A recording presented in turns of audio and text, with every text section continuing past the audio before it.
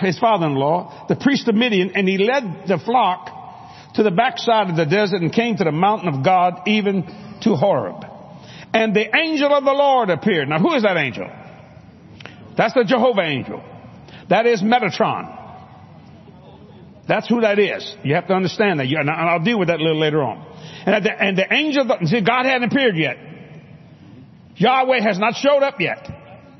I'm going to prove that to you right now. A lot of people think that was God. No. That's Metatron. God always has someone before him. And the angel of the Lord appeared unto him in the flame of a fire out of the midst of a bush. And he looked, and behold, the bush burned with fire, and the bush was not consumed. Now watch this. This is a sight of a vision here. This is Metatron. This is Jehovah angel. And what did God say about him? Do not provoke him. Because he will not forgive your trespasses. See, everybody thought that was Jesus. No. Jesus would forgive your trespasses. He's a savior. Metatron's a whole nother ball game.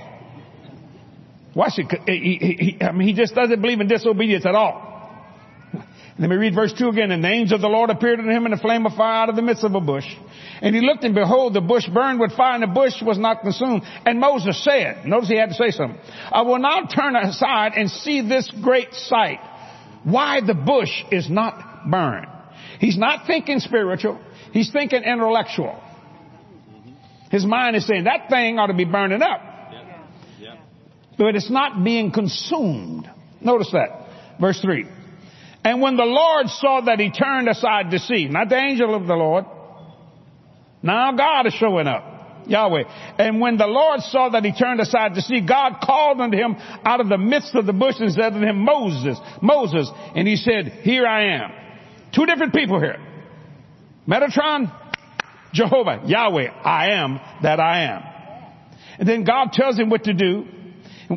In verse 5, and he said, draw nigh hither, put off thy shoes from off thy feet, for the place wherein thou standest is holy ground. And then he begins to talk to him, tell him who he is. Then God calls Moses to leadership. Now, but Moses is figuring, listen, I don't talk well. I've had it with Egypt.